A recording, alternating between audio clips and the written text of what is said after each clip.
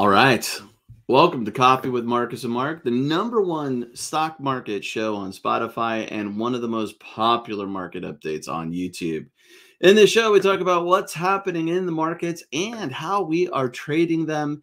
Today is Tuesday, April 16th.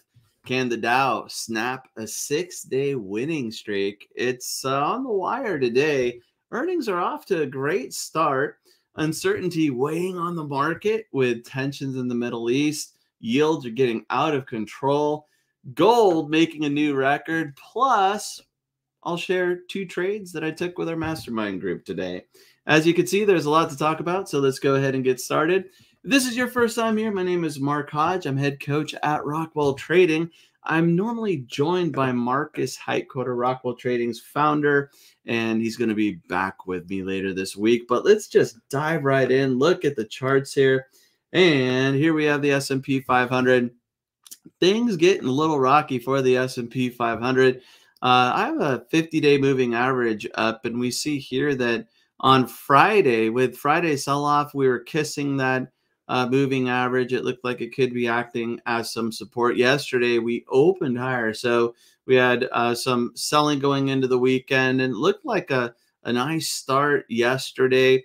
And then a gap fill, but there was some continued selling in the afternoon and broke right through that 50-day moving average.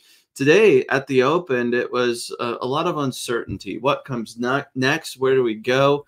And should we focus on retaliation by Israel to the attack by Iran that really was kind of an effort that didn't do much, but was still definitely a concern over the weekend. And where do we go here? Or should we focus on inflation? Should we focus on yields? Yields are getting out of control here right now. Traders trying to figure out what is the most or the biggest priority and what should be driving these markets. And it's a little hard to say. Today, the S&P started strong and now down 0.3%. We're pulling away from that 50-day moving average. If we look at the Dow is green, and it will be interesting to see where we go from here. We started the day strong, helped out by some Dow components and strong earnings. If we close lower today, it will be the 7th consecutive losing streak for the Dow. Last time the Dow had 7 straight losses in a row, February 2020, during the pandemic. So not a great reference there, but is it a bottom? Because with the pandemic, we know that after that losing streak in February and March, we had a real strong comeback. We'll have to see. Right now, Dow positive. The NASDAQ slightly down for the day, trading right around today's open. 15,856 was the open. Right now, we're at 15,855 and just kind of stuck, right? If we look at 10-year yields and yields in general, there was a spike in yields today. We're pulling away from highs here, but a huge move higher after we had that CPI report and higher than expected inflation, where the probabilities of a rate cut coming mid-year now seem to be all but diminished, and now the probabilities focusing on a cut later in the year.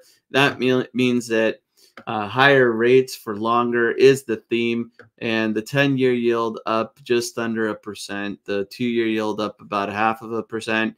It is nice to see that the yields here are now more orderly. In a normal market, you have the lower dated or the shorter dated yields actually lower than the longer dated yields, and that's what we're starting to see. Although right now we still have that inverted yield curve where the 2-year yields are higher than the 10-year yield. We'll see if that can flatten out and go back to what would typically be seen in a normal market. But yields continue to make a move higher. Let's take a look at the VIX here. The VIX, aka the fear index, all over the place, higher and then pulling back, but now down about 2% after a huge 2-day spike on Friday, and then yesterday up 11%. If we look at the VIX here, now for those of you new to the VIX, this tracks options premium in the S&P 500, essentially going out 30 days. So when the VIX is higher, it means that options prices are higher, meaning that traders expect more price fluctuation.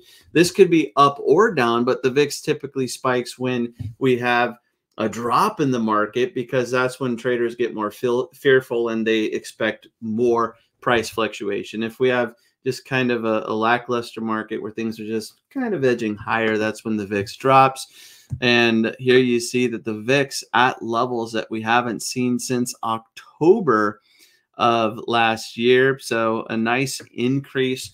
In general, this is good for option selling and premium selling, which is what we like to do with one of the strategies that we focus on here at Rockwell Trading. But a big spike over the last couple of days in the VIX.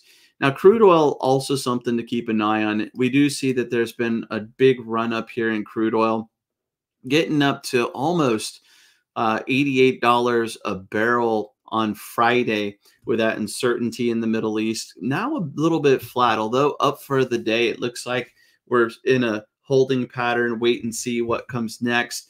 And that goes for crude oil and for the markets, although there's definitely been some downside.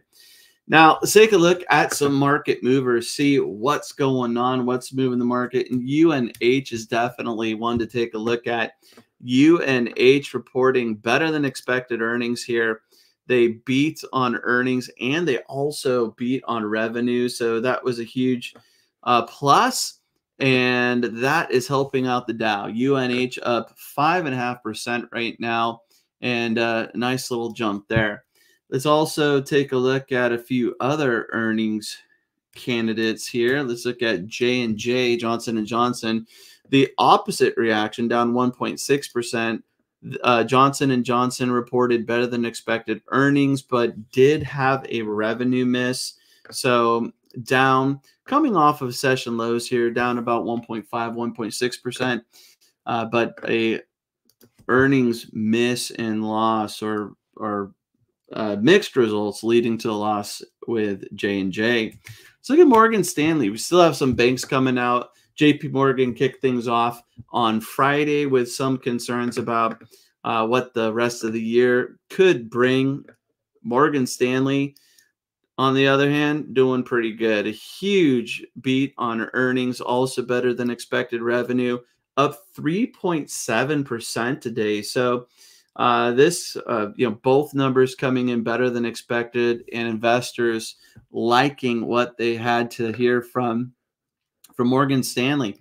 Another big bank reporting, Bank of America, BAC is the ticker symbol. And again, we have mixed results here. So Bank of America, similar to JP Morgan, a little bit of a disappointment for investors, down 4.3%, 4.4% right now, although they had an earnings beat and also a revenue beat. But overall, they said that their profit and revenue is likely to fall here.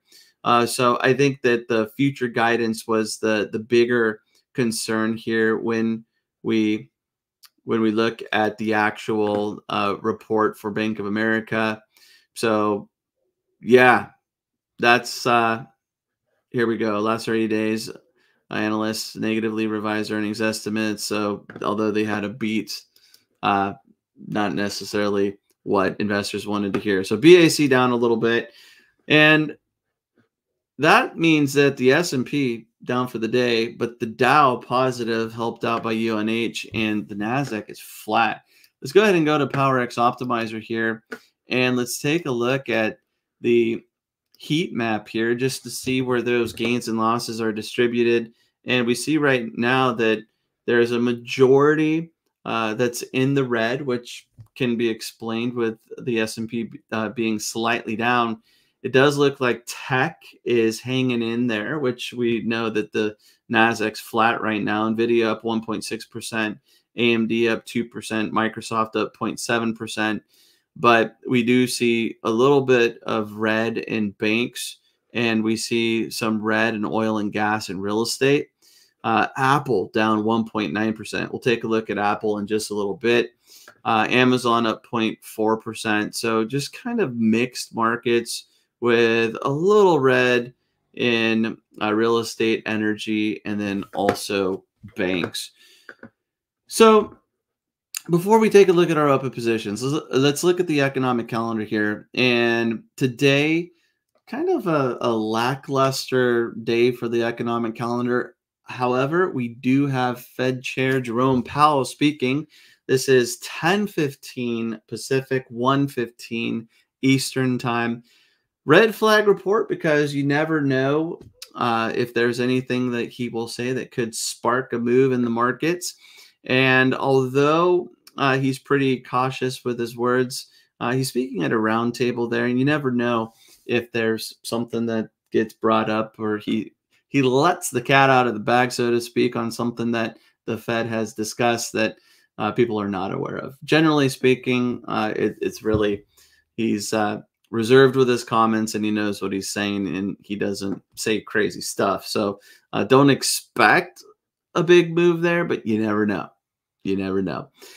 Wednesday, not a whole lot going on. Thursday, not a whole lot going on. Friday, not a whole lot going on. So this week, it really is earnings and what's going to happen in the Middle East. If we look at the earnings calendar here, we can see that we still have some bigger names reporting. So just getting started this week. Tomorrow, we have CSX after the bell, Abbott Laboratories, U.S. Bancorp, the Travelers, a few decent names here. And then on Thursday, Blackstone, Netflix, a biggie after the bell on Thursday, and D.R. Horton before the bell. Then on Friday, Procter & Gamble, American Express, Schlumberger.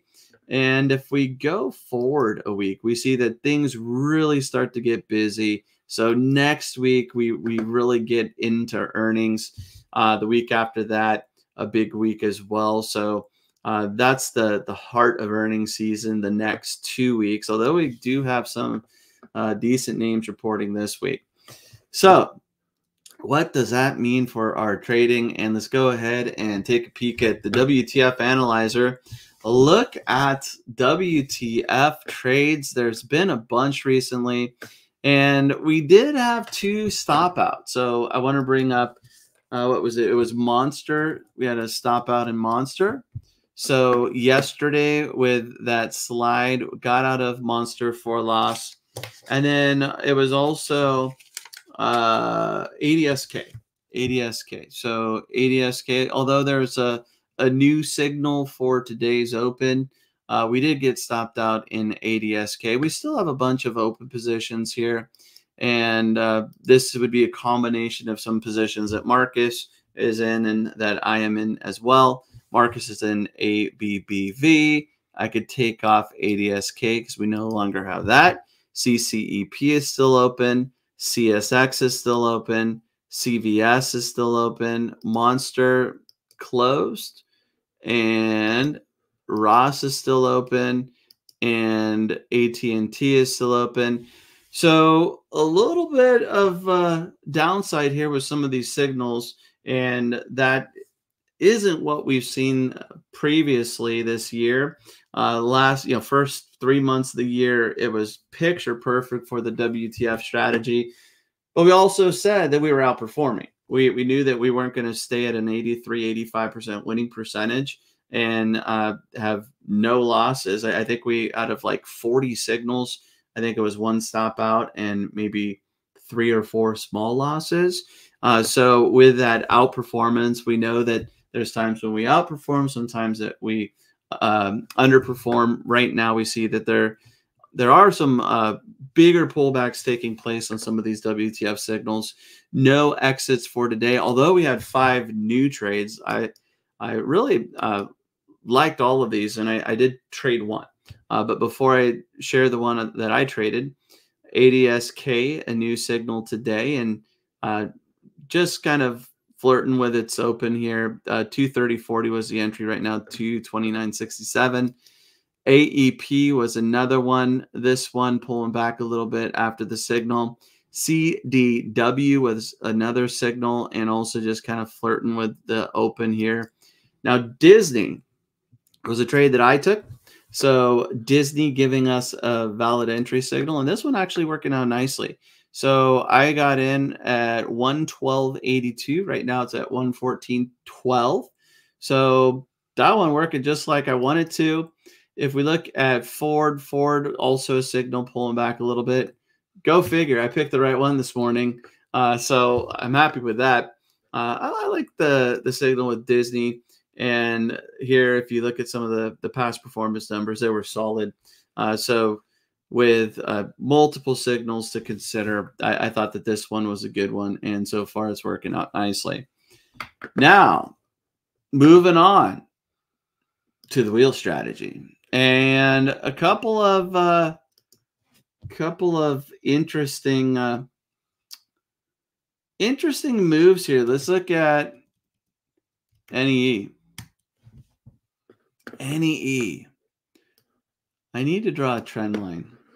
And I'm going to make a fake one because this is a trader's tip that not everybody knows about it. But when you draw lines on your chart, the market responds. So it looks like we're kind of breaking the trend line that I would typically draw. But I've connected these lows here, and this is as far as I want NEE to go. So NEE, listen to me. You've had such a nice run, and here you have a healthy pullback. Healthy pullbacks are great. It shakes out some weak players and attracts stronger hands. People looking to buy NEE at a discount, and now we just want this to run on up. So this will be the bottom. I'm predicting it. I don't know if this is the bottom, but I'd love it to be. And now that I've drawn a line, I'm convinced that we will move higher. Let's look at UPS. So UPS coming back down to these lows. And I mean, higher oil prices, stuff going on in the Middle East, just, you know, pulling back here. Yeah, we have earnings coming up. I would have loved to see this get back up to these highs prior to earnings, but hoping that earnings would be a positive catalyst for UPS. Right now, sitting right around those lows that we had towards the end of March, when we had that pullback on their analyst day, where there were some misleading numbers that traders didn't take well. Let's look at CSIQ. CSIQ. Where do we go from here, CSIQ? Down 2.5%, although after some bigger losses, we had 3 bigger down days, and then yesterday, small down day. Today, relatively speaking, small down day. So maybe we're seeing that this accelerated move lower is pausing and potentially coming to an end. I mean, it's just really hard to see NEE and CSIQ take off to the upside when you have these big moves in yields, right? NEE utilities, that's an income play, right? You have it in all sorts of portfolios to produce income typically. And if you could get 4.95% on the 2-year yield, it makes that income play a little less attractive. And then, although not the same rationalization with CSIQ, the similar interest rate problem, that being rates being higher for longer, makes it more expensive to finance something like solar panels. So would really love to see yields turn around here. I think it's going to take some another Fed meeting out of the way, and also to see some inflation numbers that are better, or just the Fed saying, hey, we're not concerned about this spike in inflation because we got this, right? That would be a huge positive for CSIQ. You want to know a wheel trade I took? If so, give this video a thumbs up. And drum roll, Apple. Apple having a rough day. Last week, we had our 170 shares at 170 called away. We had some nice premium on the put side when we started the wheel trade there. We got assigned at 170. We had some nice premium on those 170 calls that we sold. And today we opened lower, And the 170 was giving some great premium. There's still some nice premium at 170, but you're 85 cents in the money on those 170 puts. Might not be a bad thing if you like the idea of getting assigned at 170. Now, I like the way that we have this laid out in PowerX Optimizer better. I think it makes it easier to see what's going on and where we have possible support. And oh, look at that, the 165 available right now. I decided to sell the 167.50.